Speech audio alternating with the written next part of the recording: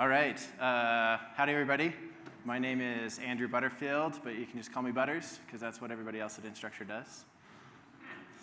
And I'm Brad Humphrey. I'm passionate about giving you the power to make Canvas into the application that you need for your specific institution. So we're excited to talk about some of those platform technologies today.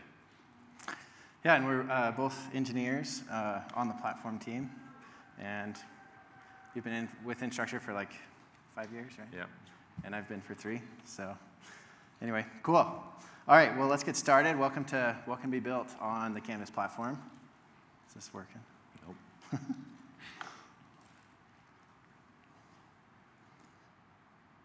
Arrow keys. There you go. All right, cool. Okay, so from the very beginning, when Instructure open sourced the code for Canvas, it's really been about as open as a company can be. And we really sought to empower our users to do great things. We want teachers to be able to teach better, and we want students to be able to learn better, and we want parents to be able to engage in that process in a meaningful way. And so from this perspective, building a platform that allows all of you to extend Canvas in meaningful ways to solve the problems that you face every day seemed like a no-brainer in accomplishing our goal to help everyone learn and grow smarter, or in the smartest way possible. So that being said, there's some other reasons why we decided to build a platform, and one of those is that we don't always have the best ideas. I mean, like, there's lots of great ideas out there, and we don't have a monopoly on good ideas. And actually, many of the features that are in Canvas have come from you guys, from our community, for which we're super grateful. And we also don't have enough time or resources to implement all of the amazing ideas out there. And it's always fun for us to see, I guess, how each of you personalize Canvas to solve the problems that your institutions face.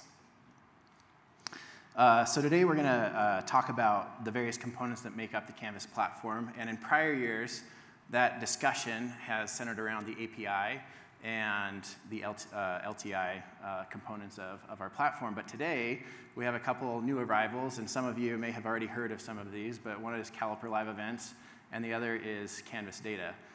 So we're pretty excited to talk about those. Our hope is that you leave today knowing what's possible and inspired to build what nobody else has. One just little data point that we went through really quick just before our presentation. About 20% of all of the presentations that have been given at this InstructureCon have focused on, or not focused, but at least touched on the API, LTI, Canvas Data, and Canvas Live Events. So I think that's pretty significant, and shows that our platform is pretty mature and being used in a lot of cool ways by all of you, so thank you. Okay, so let's get into the first part of our platform, which is the API. Canvas exposes what's called a REST API, or RESTful API, and REST stands for Representational State Transfer. We're not going to get into like the nitty-gritty details of everything associated with REST, but the gist of what you need to understand is this. Essentially, REST API allows you to manage resources over a network via HTTP requests. And it allows you to manage resources using what we commonly refer to as the CRUD operation. So you can create new resources, you can read individual and collections of resources, you can update resources, and you can destroy or delete resources. So what kind of resources are we talking about? The Canvas API exposes about 90 resources that you can manage. And I'm sure all of you are wondering, is this an accurate representation of API usage and managing these resources? So let me tell you how I derived this information. About 3 weeks ago, I looked at a week's worth of API activity. And unfortunately, because of the way that I had to get this data, I can't like partition it based on API requests made from like mobile devices and then like LTI tools and then the Canvas front end, because the Canvas front end actually makes a significant amount of API requests. So all of that's kind of lumped in to this. But I think that this still reflects how those access patterns would work for each of those kind of vertical slices of API access. And so there it is. Like, courses is the most commonly accessed resource. And I think I mean, if you think about it, that kind of makes sense, right? Because whatever you do in Canvas, almost always it happens in the context of a course.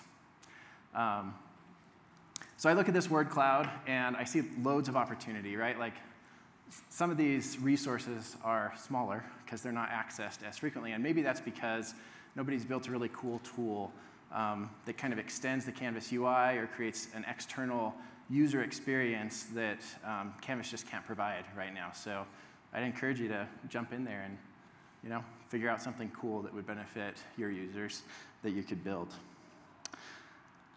So we're going to go through actually a number of case studies with each of these kind of platform areas. And before I get into that, I wanted to explain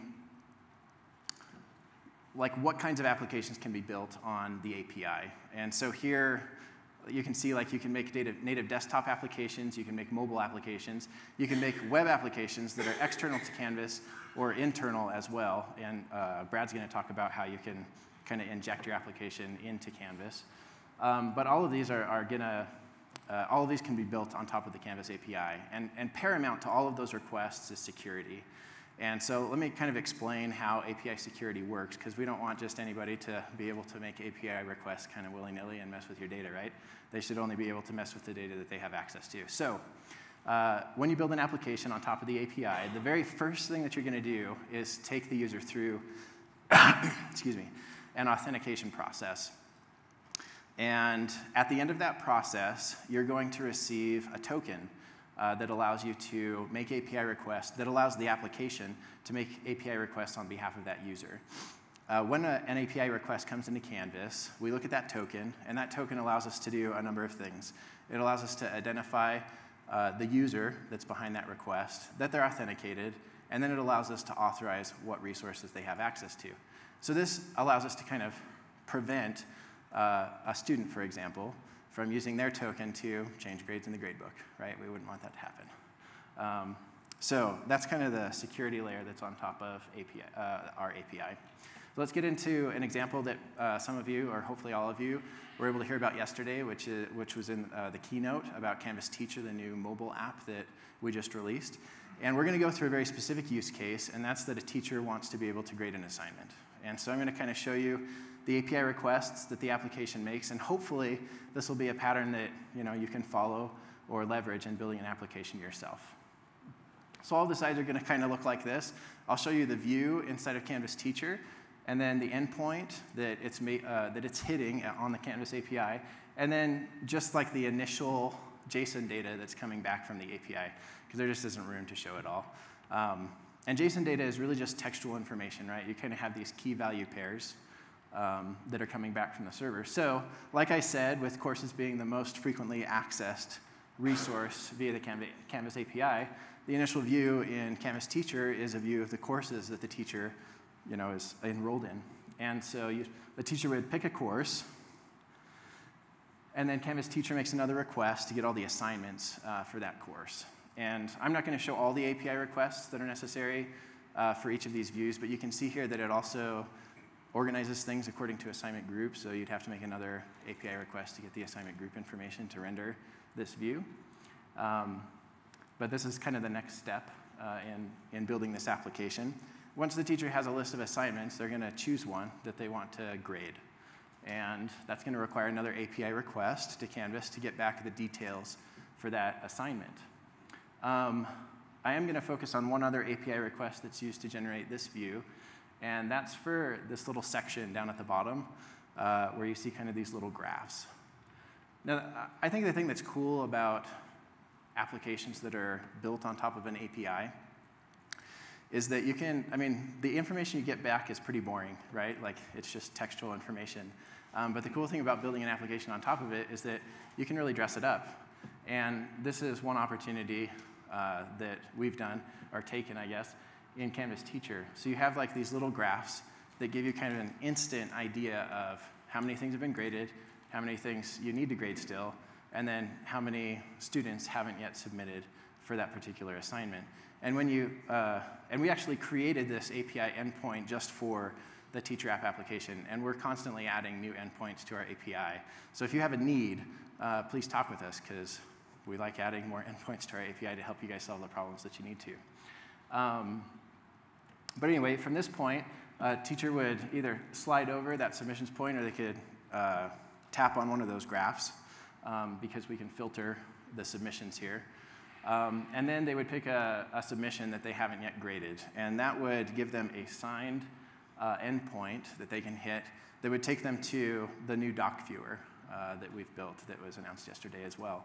And then in here, we have basically all of the functionality that you have in SpeedGrader, but all on a mobile device. So as a teacher, you can just grade those things on the go when you have time and not have to just sit down in front of a computer to be able to do that. So this is just one example of how you can use the API to create a useful tool for the different kinds of users that we have. And I don't want to, I guess, limit your view to just mobile applications, right? Like, we have the iOS app and the Android app, but really you could build an application on top of the Canvas API using any framework that you wanted to. So if you wanted to do a native desktop application with Electron or Adobe Air or some other framework that you're familiar with, really all you need is a framework that gives you a web view, because the web view is necessary to do that authentication process that gives you the token that you use to then make requests on behalf of the user that's using your application. So anyway, kind of cool. I'm going to turn the time over to Brad to talk about LTI. All right.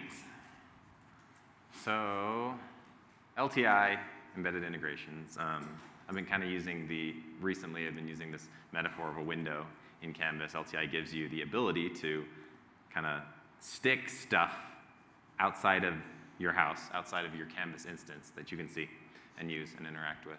So LTI is a great standard that has allowed us to maintain our cloud software status as a company, where everyone's running the same version of Canvas, but still allows you to customize and make specific enhancements and benefits for your users. Canvas has a lot of these windows throughout its system, and we'll talk about that in a minute. But under the hood, LTI uses iframes to constrain third-party external tools to a certain area of the page. This is good because it allows us to say, hey, you've got this sandbox you can play in. It looks really integrated with Canvas, but it also doesn't allow a third-party external tool to take over or compromise the security of Canvas. LTI also provides single sign-on. One of the big benefits of LTI is once you've got that LTI relationship set up, you can use that to sign into another app. In fact, I've imagined applications that just implemented LTI as a mechanism. They could redirect to a Canvas LTI launch page and then have single sign-on into their app. So there's a couple of really good benefits to LTI. Basically, how LTI works is you have as a user, you authenticate with Canvas. Canvas says, OK, I know who you are. You request a resource that is an LTI resource.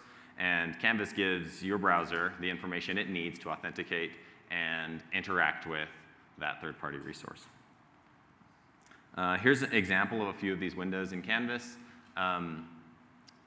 Here are some ones that we have used frequently or have used recently. Course navigation is a very common one. You get added a navigation link to the left-hand side in your courses. You can also do this in accounts. And when clicked, the main content frame becomes your external tools content. Homework submission. This is an example of a content selector for homework submission specifically. This allows a student to select items from any external service to be submitted for their homework. This is also used to embed content in the RCE or to create new module items or embed content in pages.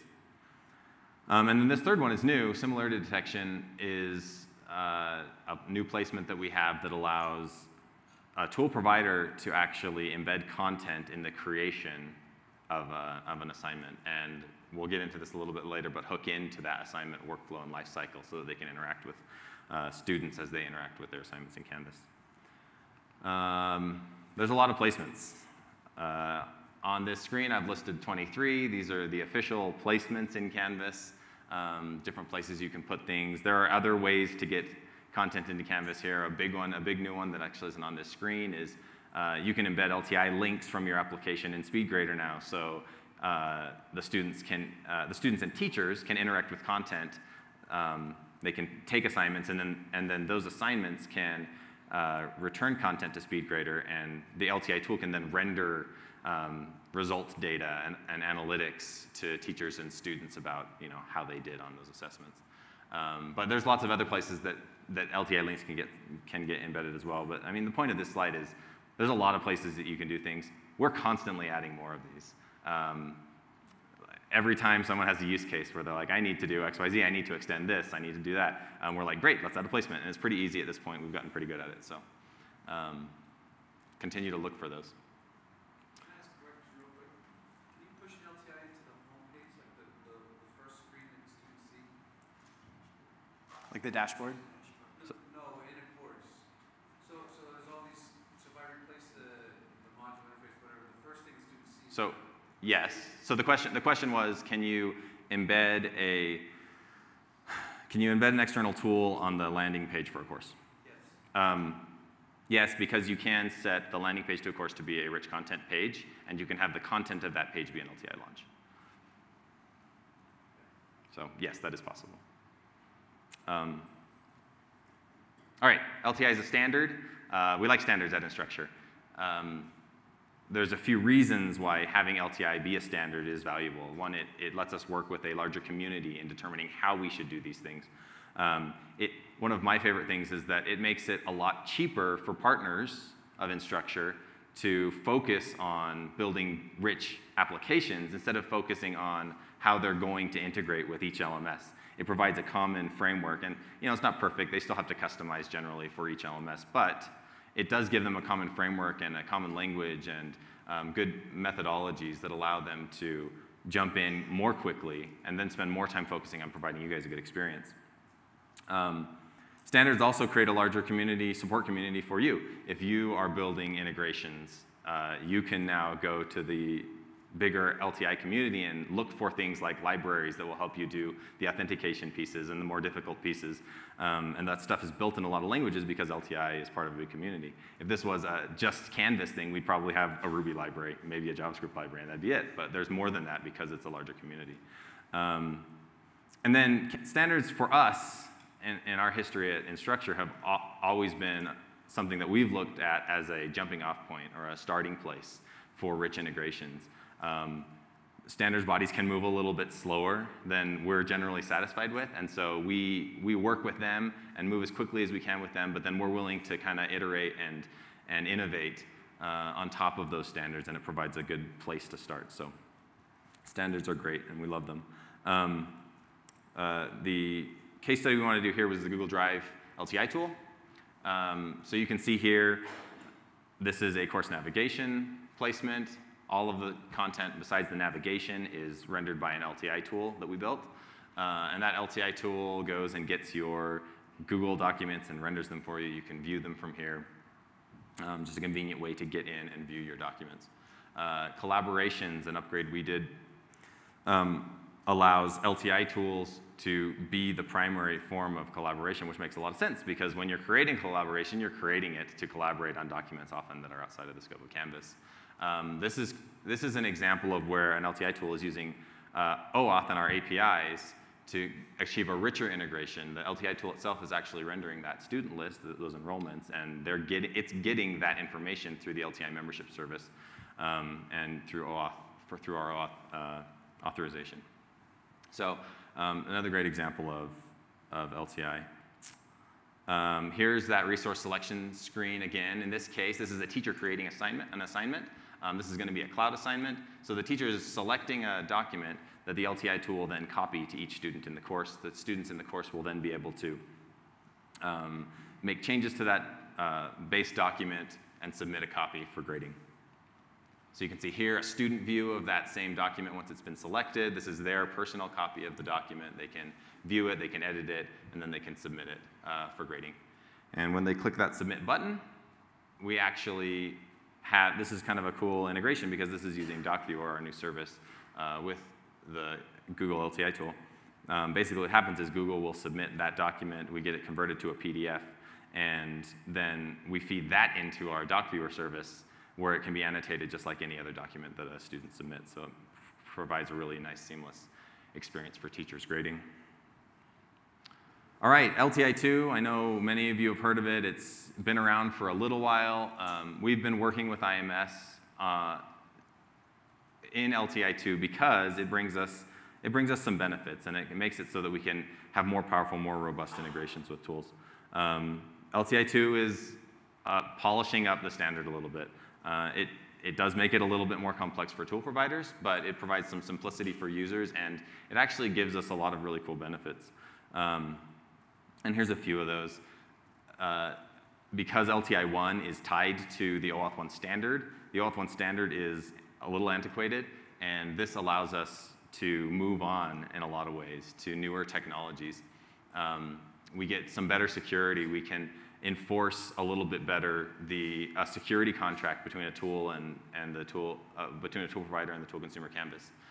We can use better hashing algorithms that are a little bit safer.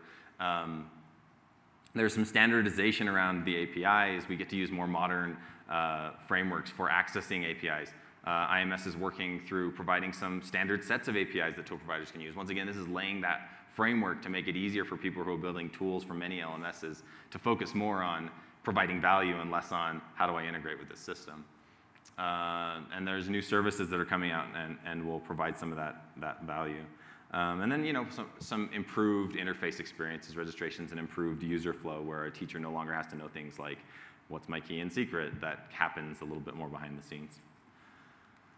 All right, we'll now talk about Caliper Live Events.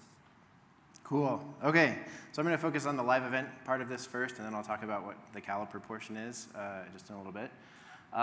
Okay, oh, wrong button, upside down. Okay, all right. So I want to paraphrase Charles Darwin. So it's not the strongest of applications that survives, nor the most intelligent, but the one most responsive to change. And prior to live events, if an application, a third-party application, wanted to know if information had changed in Canvas, the only mechanism to do that is referred to as polling.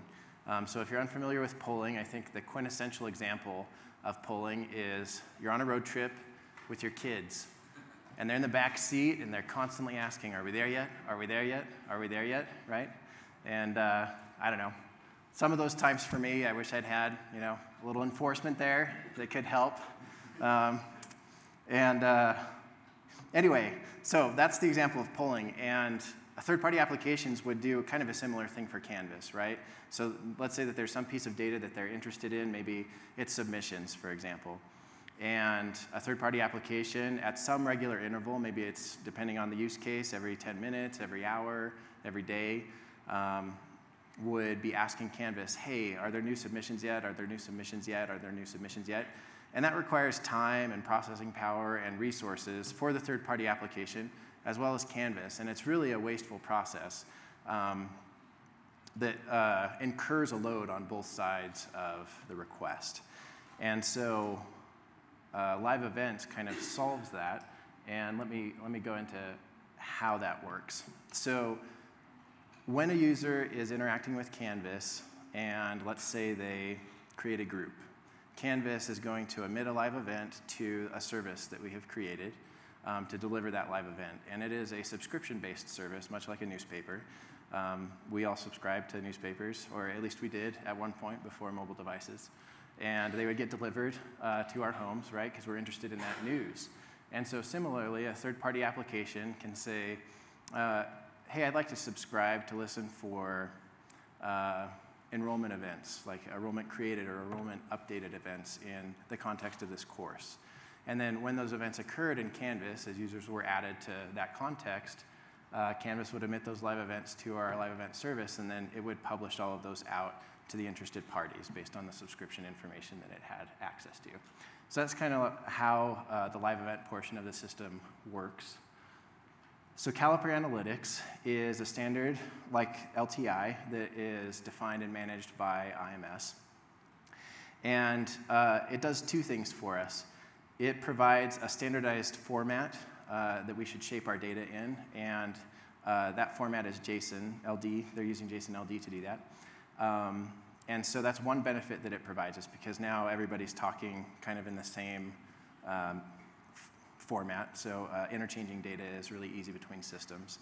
And then once we have that in place, the standard then defines how you can build analytic applications on top of that. But you can also do other things with the live events that are coming out of Canvas, not just build analytic applications on top of it. Oh, and I should also mention that Caliper Live Events is in pre-release right now. And the reason for that is because IMS is still finishing their specification, and we want to get certified before we, I guess, release it. So it's in pre-release right now while we wait for my IMS to do that, and so we can get certified. Okay. To be clear, that's the Caliper part, not the live events part. People are actively using live events. Sorry, yes. Yeah, that's the Caliper part. Thanks, Brad. Okay, so the use case, or the case study that we're going to go over is kind of a niche part of our platform that we created for our plagiarism detection partners. And so I kind of walk you through how that works for them. So here we see part of the view for creating a new assignment.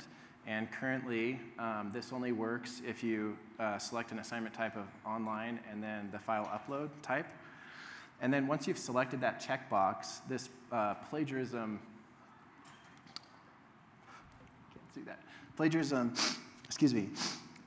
review dropdown will show up, and you can select a plagiarism partner from that dropdown. Once you do that, an LTI launch is going to happen. So that content in the orange square below is content coming from the third-party plagiarism detection provider. And probably in there, you would configure whatever you needed to for the assignment. So let's say you only wanted them to compare against submissions within that course, or maybe you want them to compare against everything on the web, or whatever databases they have. That's where you would configure that, and then you would save the assignment. Once you click Save, Canvas is going to create a subscription for that third-party tool, saying, so this request goes to our live event delivery service, and essentially it's saying, hey, I have a tool that's interested in listening for submission created and submission updated and assignment updated events.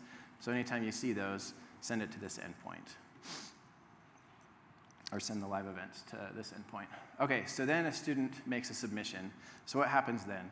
Canvas generates a submission created event and sends that to our live event delivery service. And then the live event delivery service looks at its subscriptions and then delivers that live event out to the interested parties. Once those parties receive that, they can then make an API request back to Canvas to let Canvas know, hey, I've received this live event and I'm going to start work on the comparisons that I need to do for this submission. Now I should mention, this API request is special. And the reason it's special is because of the new LTI2 security improvements that Brad was talking about. Prior to this, with the OAuth 1 standard and kind of the authentication flow that we go through to get API tokens, an LTI application could only make API requests on behalf of a user. But this request is using an API token that is on behalf of the LTI tool itself. So the tool itself is making the API request, which is really cool. And we're excited to kind of expand the API endpoints and services that are available to LTI2 tools, because it's going to make possible a lot of cool things. So this initial response back to Canvas is just saying, hey, I got the submission. I'm going to start working on it. So then Canvas can give a visual indication of that to the teacher. And that little clock there means that the third-party service is currently reviewing the submission. So then once it's done performing that work, then it can make another API request back to Canvas to say, hey, I'm done. And then this is what you see in the gradebook, this little green bubble here. And that indicates to a teacher that the originality report is available for review. And they can click on that. And when they do, up comes this modal, and they can see the originality score there. But in addition, if they click on the originality score, it will actually launch to the third-party plagiarism detection provider. And here, the provider could give the teacher a much more kind of immersive or deep analysis of kind of the originality, like why the originality score came out the way that it did and what things it's found, and maybe allow teachers to disregard, you know, some of the content or the copied content that it found. So this wouldn't be possible without the Caliper Live Event platform. And so this is just kind of one example of how an application can leverage that to its advantage and provide a really cool experience for both students and teachers. So I'll turn it back over to Brad for Canvas data.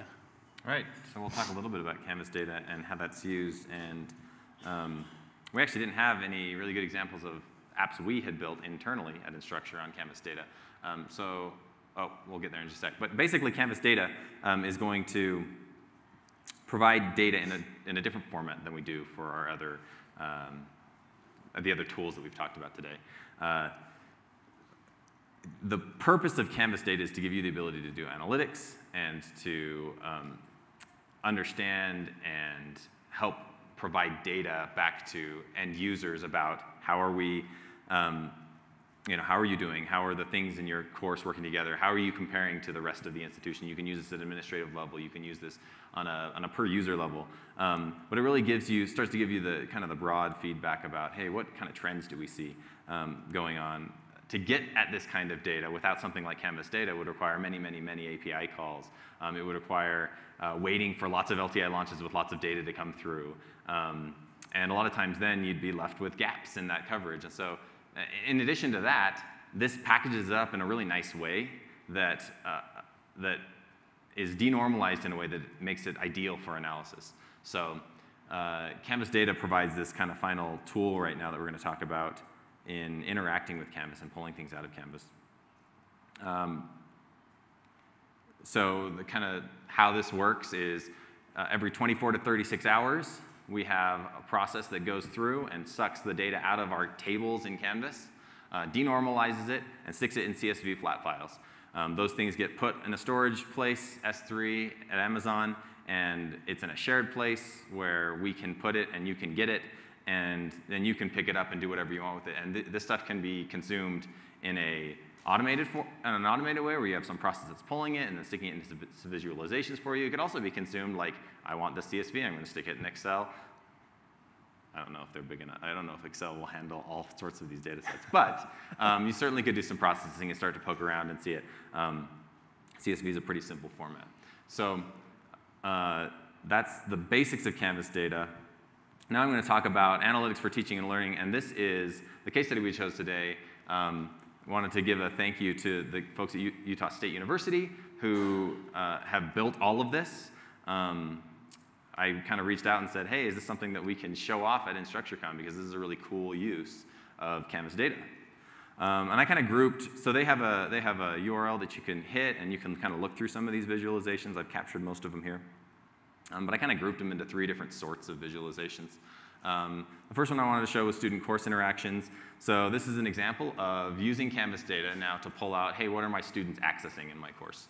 I think it makes sense that in this example, students most commonly access assignments. That's probably the thing that drives them the most. But you can kind of see, hey, how effective is other content types at driving that behavior. They have a lot of breakdown of different types of content and what are the statistics around usage. And this is a further breakdown of some of that content. This is showing number of views for each individual piece of content in a course. This one I think is fun. This is assignment submissions over the course of a week. So are we surprised? Course workload. So this is, how does my assignments as they're set up in my course sum up to 100% as far as a grade's concerned? You can see you can see in this course that there are 2 large chunks of grade coming in on quizzes, probably some assessments, a midterm and a final maybe, and then a lot of kind of over time assessment. They also have done some analytics around instructor-student interactions. So how is a teacher interacting with their students in a course? Announcements. They have, but I like the big one is submission comments. Students giving a lot of feedback to their students, trying to help them do better in their assignments.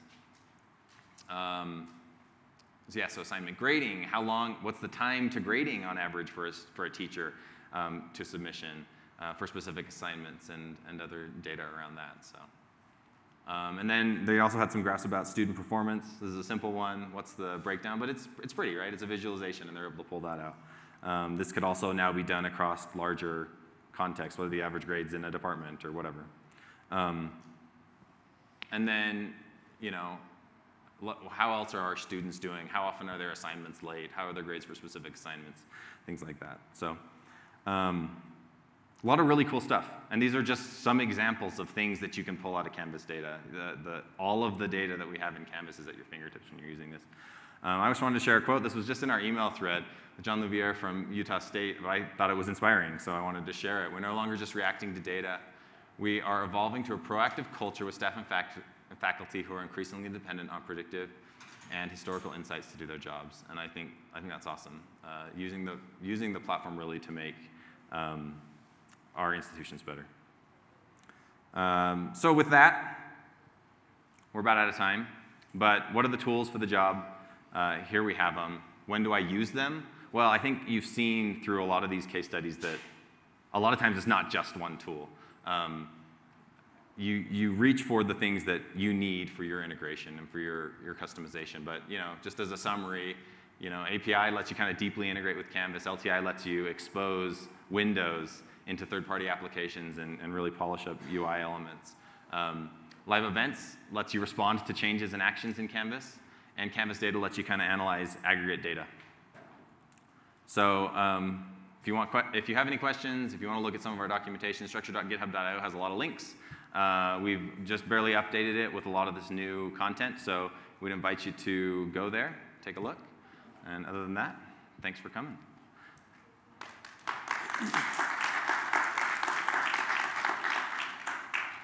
Question? Yeah, do you guys have any ideas of when Canvas data might include outcome and rubric? So the question was, do we have any idea when Canvas data might include outcome and rubric information? And we do not. We're representing the data team, unfortunately. We didn't do a lot of the work on the data product, so I can't answer that.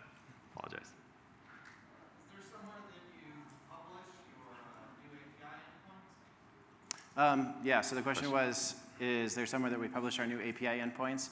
And those can all be found at api.instructure.com. So, yeah.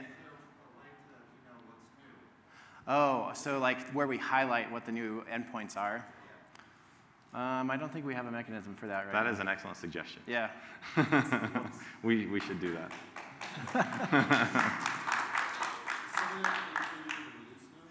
Yes, yeah, they're included in the release notes when we expose new APIs. So for the live events, are those using existing protocol like AMQP, or are they unique to Canvas? So sorry, can you repeat that?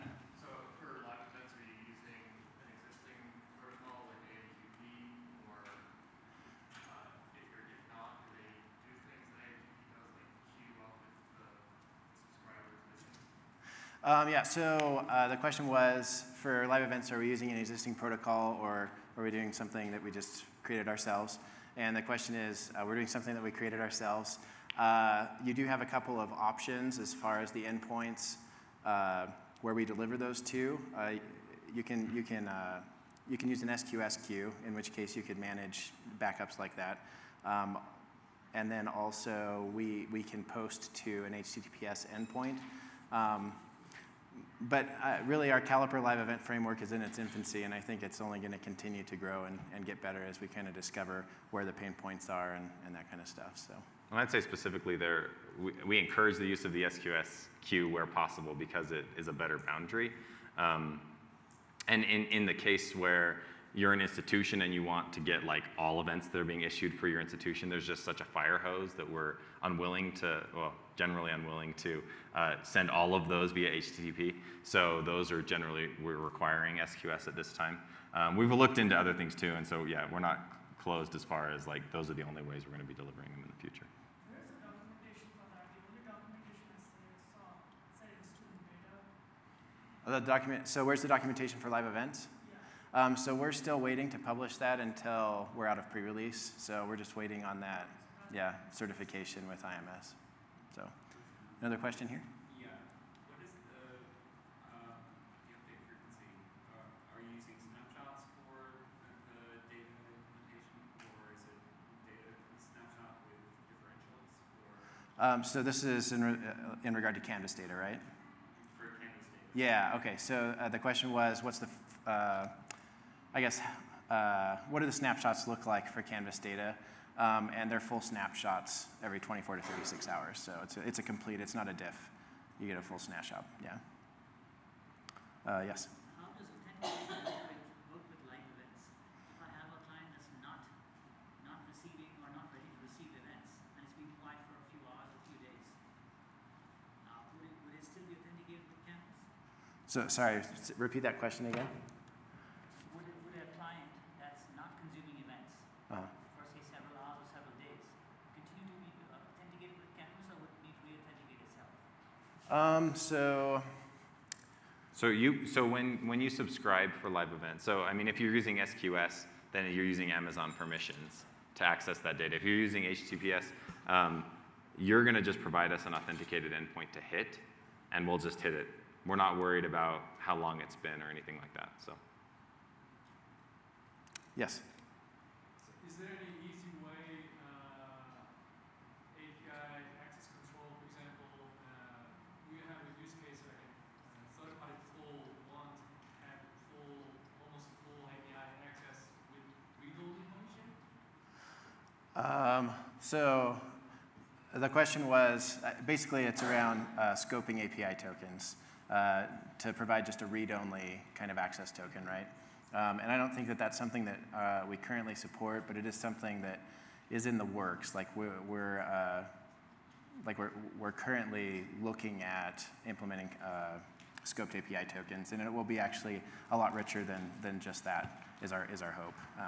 So it's not something that we've begun work on yet. We're still planning the work on that because there's kind of a lot of pieces involved, but that is something that we're considering, but not something that we have access to. that being said, with LTI2 applications, we're starting to add APIs, and those APIs are very finely controlled. The permissions for those APIs are very finely controlled, where they can ask for very specific permissions, and that's all we'll give them access to. So with some of these new APIs that we're building, based on the LTI2 framework, we have that really granular security and controls about what that tool can access. So was there, yeah. What's the API call limit? Is there Yeah. one where it's throttled? Right, yeah. Yes, so the question was, is there a point where API calls get throttled? Yes, there is. So if you're making sequential calls with the same API token, you're not going to run into that. But if you're making parallel calls with the same token, you will. And we use something called a leaky bucket algorithm. So when you make the initial API request, there's a cost associated with that. And then each succeeding request fills up that bucket. And if you make too many requests in a short period of time, the bucket gets full and you'll start to get rate limited, right? So that just means that you need to slow down your API request to let that bucket leak out.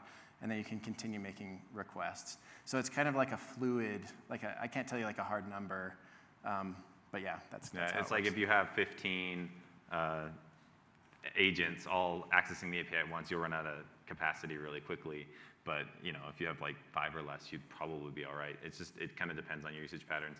And you are able to respond to that, and the leaky bucket empties pretty quickly. So like in 5 minutes or less, it's going to be empty and ready to go. Documentation in the API about which calls are the more costly? So it's based on time, execution. How long it takes to execute? So, Yeah, so that's like- probably your best indication. Like if this thing takes a really long time to execute, then it's calculating that as your cost. So. Yeah. There's a pretty good article in the community, available to the community on the algorithm and how. Okay. So cool. yeah, you can search the community for a little more information on that leaky bucket algorithm. I think Trevor Fullwood posted a while back. So I can search his name. I can't remember the title. Okay. All right, any other questions? Yes? You mentioned up front if anybody had any ideas for additional APIs or extending an API to let you know. Yeah. What's that process? That is a great question. I'd probably talk with your CSM. That would be, I think, the right channel to go through. And then it would go through our normal kind of evaluation process and then get ticketed and scoped. So. All right. Thank you, guys.